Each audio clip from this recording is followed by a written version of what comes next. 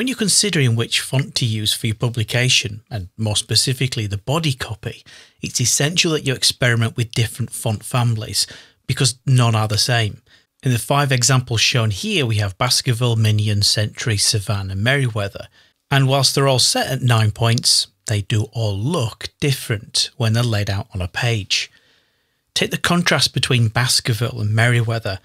Merriweather is a larger looking font at 9 points and even looks darker in colour than the other fonts on the page.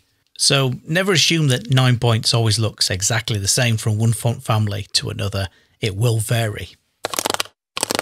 The default appearance of text inside of InDesign is set to Mini and Pro, regular in style, 12 points in size and 14.4 leading.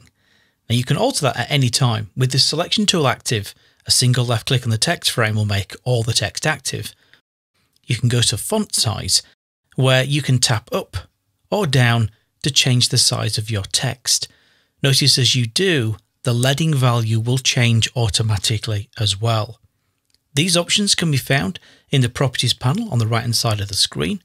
However, if you wish to alter the appearance of your text from the Control panel, you'll either have to switch to the Type tool or you'll have to double left click on the text frame to make your text active.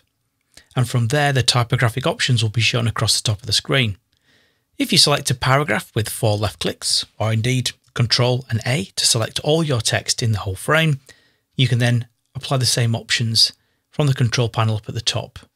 And to find each of these 3 panels, go to the window menu at the top of the screen where you'll find them all listed in the main menu, and for the character panel, it's found under Type and Tables. And that's how you can change the size of your text inside of InDesign.